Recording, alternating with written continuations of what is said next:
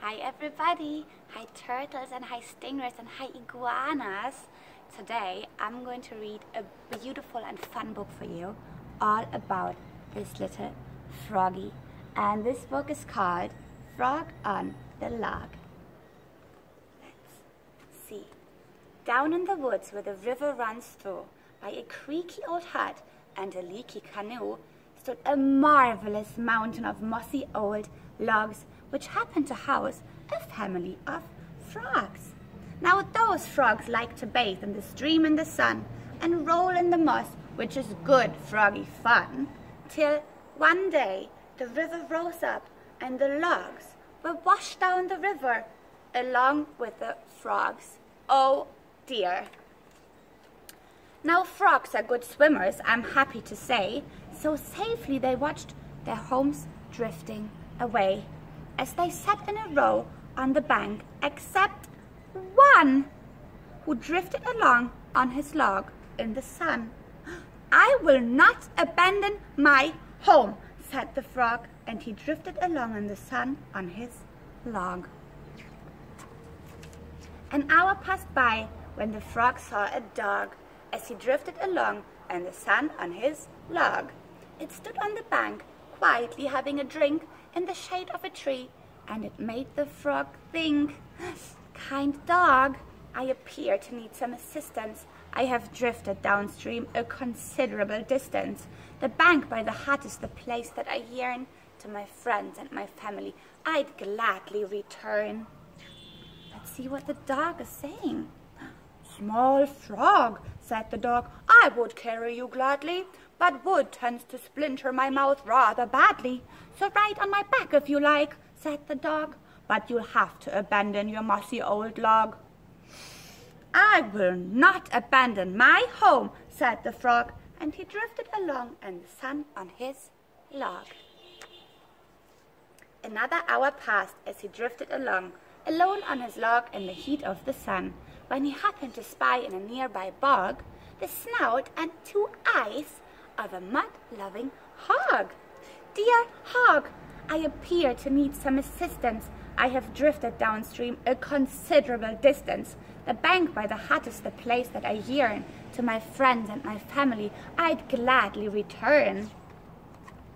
"Small frog, I've been bathing in marvelous muck. You could cling to my snout, but your log's out of luck. I'm afraid it would simply slip off," sniffed the hog, "so you'll have to abandon your mossy old log." "I will not abandon my home," said the frog, and he drifted along in the sun on his log. The sun now was sizzling high in the sky, and it beat down upon the frog drifting by, laid out on his log as the river's end loomed, at sharp, jagged rocks and certain frog doom. "I wish I'd accepted the help of the dog, or hopped on the snout of the mud-loving hog," he thought when he saw at the base of those rocks the splintered remains of some mossy old logs. But what was that, bobbing along in the foam? A log that was moving away from the stone. There was no time to think, and the little frog knew it. He took a deep breath, and he hopped right onto it. "How sad that I had to abandon my home," said the stubborn old frog as it smashed on the stone. Then looking about him, he saw with surprise his new mossy log came complete with two eyes. "Is this really a log?" "I don't think so." Well, what have we here?" said the stunned crocodile, and he grinned at the frog with a wide, toothy smile. "A log-hopping froggy, and I have a hunch he hasn't dropped by for a spot of light lunch." The frog gave a gulp. "This is worse than I feared," thought the frog on the crock, and he shed a small tear. "I'm done for. I've had it. Finito. Kaput. I'll never again see the bank by the hut." Now, said the croc, "stop crying this instant. I too have been swept a considerable distance from way past the hut and the leaky canoe. I'm heading on back now. Are you coming too?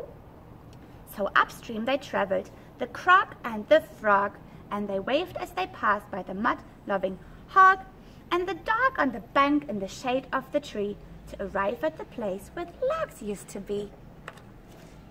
"Thank you so kindly for taking me home," said the Frog on the Croc, now no longer alone. And he hopped from the back of the Croc to the bank. The Croc waved goodbye, then his croaky heart sank. "Nice Frog, I appear to need some assistance. You see, I lead rather a lonely existence. My home way upriver was washed away too. So if it's okay, can I stay here with you?" And that's how we leave them, the greatest of friends. There's no better place for this story to end. A family of frogs and a crocodile too, in a croaky old hut and a croaky canoe. And this was the story of the little froggy.